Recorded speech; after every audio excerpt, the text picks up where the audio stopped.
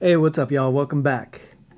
So today we're going to go over some Robert Belfour riffs from Hill Stomp. I've done this video before, but last time I did it kind of as a reaction video, and I did the whole thing in standard tuning. So today we're going to put it back into more of the tuning that he actually plays in, which is actually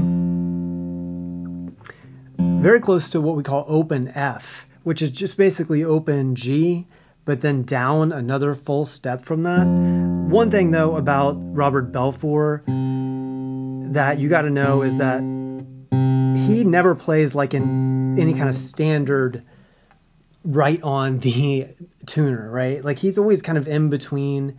So he'll be kind of like, we're playing an F, but he might be playing like almost in between F and F sharp. Obviously he's just tuning by ear, right? He's tuning based on what he wants to sing and stuff like that. So what I'm going to do is I'll just play a few riffs for you, and then we're going to slow them down just one by one and kind of show you how you can put them together in a similar way that he does. Now remember, when he's doing it though, I referenced like every version I could find today. His live version, several live versions that I watched from him, as well as the studio version that came out, I think in like 2003. And he plays it differently every time. Like the tuning is slightly different every single time. So I kind of so what I did was went through all the riffs and tabbed out the basic riffs that he's doing. And then a lot of times he kind of plays it with a small variation. So do we have to learn every single little variation? No, I think it's better just to learn the main riffs that he's doing. I'll talk a little bit about the variations, but for the most part, if you learn these riffs that I've got down here, I think there's 6 of them. Each of those are like 2 measures long. That'll give you like a great chunk of material to play through. Anyways, here we are in open F, and let's just get going into it. So we always start with kind of like this, or sometimes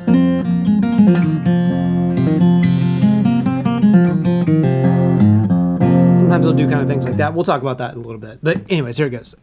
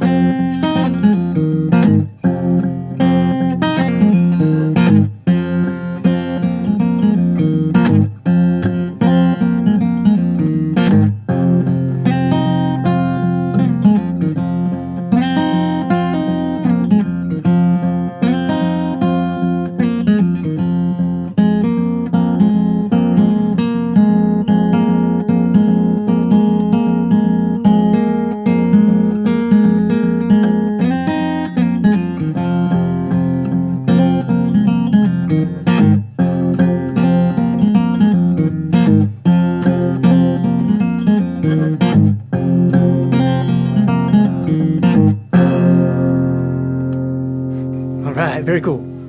So there I was just kind of playing through the riffs that I'm going to teach you, and let's just jump right in. I'm going to go one by one. So right at the very beginning,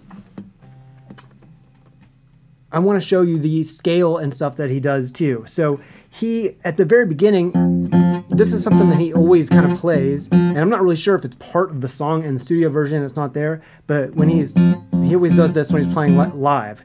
But then after that, or before that, sometimes he'll start doing this.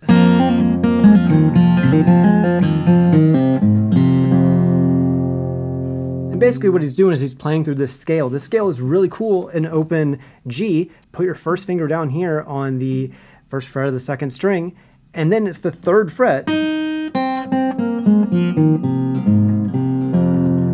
down all 5 strings. Basically you just 3rd fret, release, 3rd fret. That one goes to the 1st finger because we're holding it there. Every other time, and those are just notes that you can kind of play, right? And jam on. So then after that, he'll do this opening thing. Okay, and I think he's just kind of getting momentum going for the riff. So let's go into riff 1. I think this is the main riff of this song. It's hard to say still because he plays so many different variations, but this is the first riff. I'll play it fast and then slow it down. That's the whole thing. Very slowly, it's like this. 1, 2, 3, 4.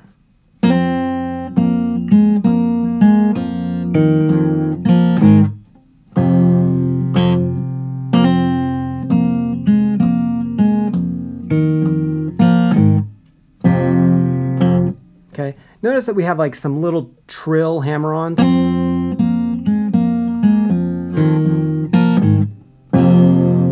Okay, that very first one is a trill, meaning it doesn't really have any rhythmic value. You just hammer on really fast. So you could, if you're struggling with that, just leave it off and start with.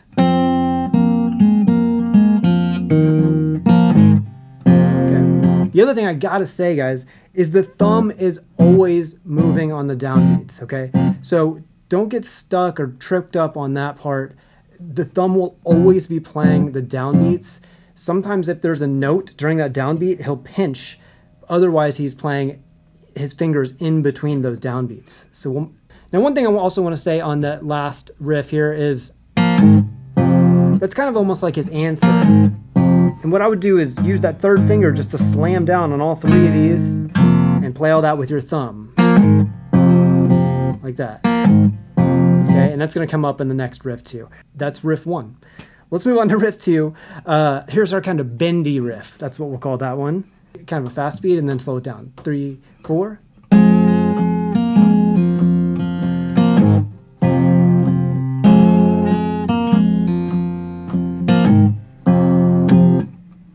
Okay, here it's just third finger on the 3rd string, 3rd fret again, and he gives it a bend like that. Okay, and you could give it a tiny bend, or you can give it a lot. Okay, just do as much as you can and much as you feel like doing. Okay, slow it. I'm gonna slow it down and we'll play it together. 2, 3, 4.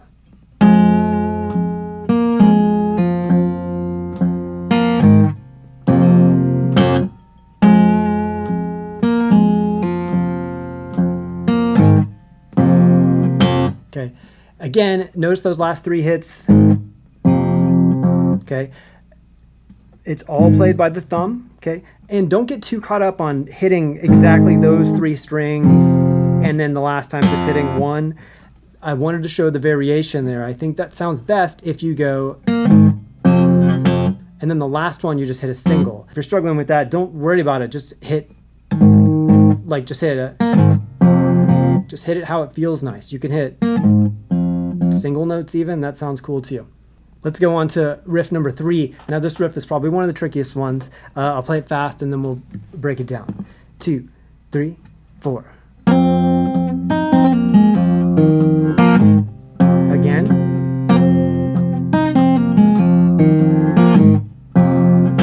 Okay. So this riff is tricky because we have like a triplet rhythm. Okay, and then also some pull-offs. So we start here again with that little hammer-on thing, and then if you can't do that, leave it off. Let me just play it really slow, and then we'll break it apart. 3, 4.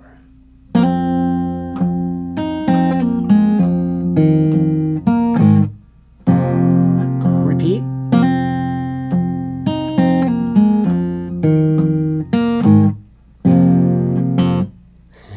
Okay, let's start it very slowly from the top. So we have the first, we're going to hammer that on. And then now what he does is he rolls his finger like this, and then he actually goes.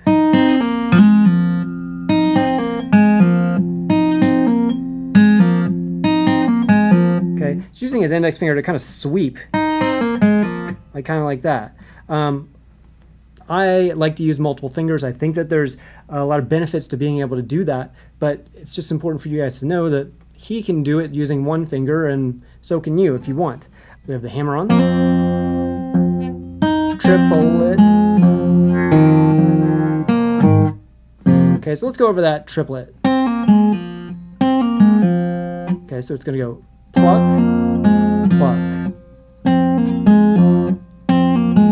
Okay, so we're plucking, pluck,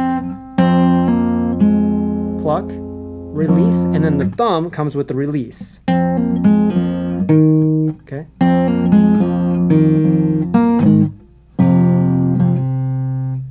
So all together.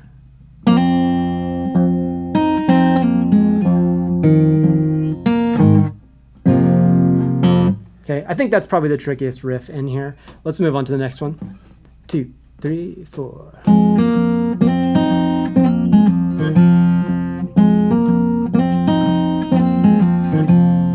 Okay, slow it down. 2, 3, 4.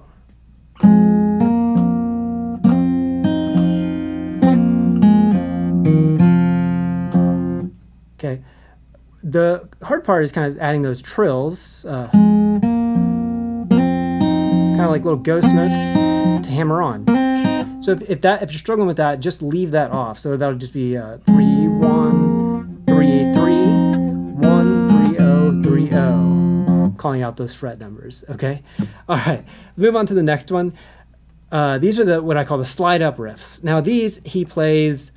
I wrote it out twice because he plays these usually kind of in pairs or even sometimes 3 in a row. And this is what this one sounds like.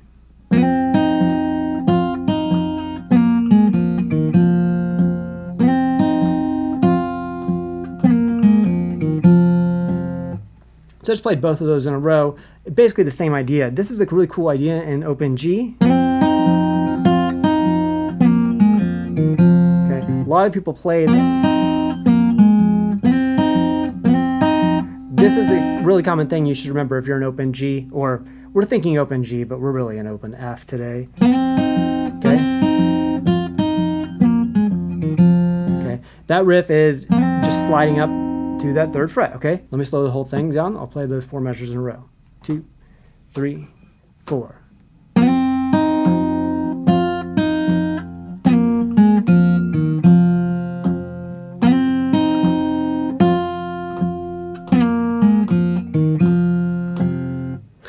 All right, cool.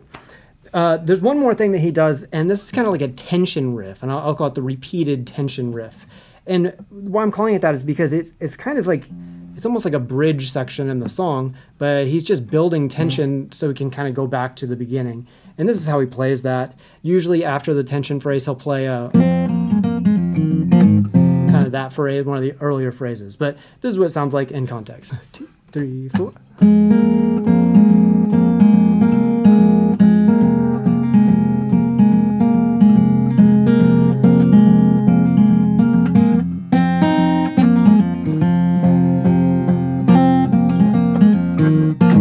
Back to one of the opening riffs. Let me slow that repeated riff down. He's got a weird rhythm on it. So he's just holding this 3 and 1, keeping that thumb going monotonic bass. So it's the really slow. 2, 3, 4.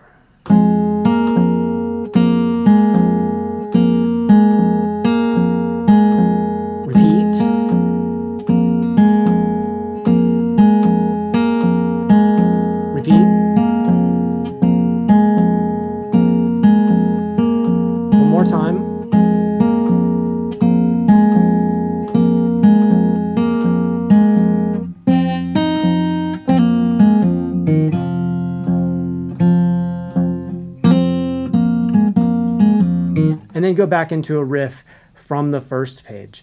Now that's all the basic riffs that he plays. Of course, when you hear him play it, it sounds like he's playing a million different variations. And that's because he's playing these basic riffs, but then he kind of changes them or alters them, you know, slightly each time he plays it. So, you know, the studio version isn't exactly the same as the live version, and this live version isn't the same as this live version. They're all similar in that they play these riffs with those variations. So now, once you get these pieces together, just start kind of putting them together in your own way.